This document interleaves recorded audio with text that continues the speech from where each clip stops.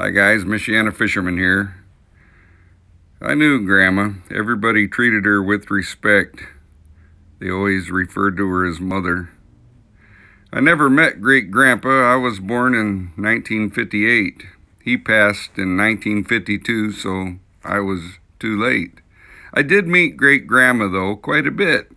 Once next to her at the family picnic. I think my dad set me next to her intentional because he knew it would be unforgettable. I met all the family who would stop by because of Grandma. They wanted to say hi. Most didn't even know whose side I was on until they found out that my dad's name was John. I met cousins, aunts, and uncles and such. I tried to remember, but there was too much. Erickson Larson reunion was here. They had them for over 100 years. But I sat next to Grandma and I saw her plate.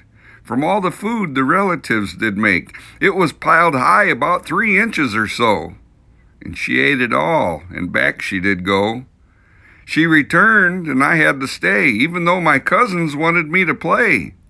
I wanted to see if she could really eat it all, even though she was really quite small.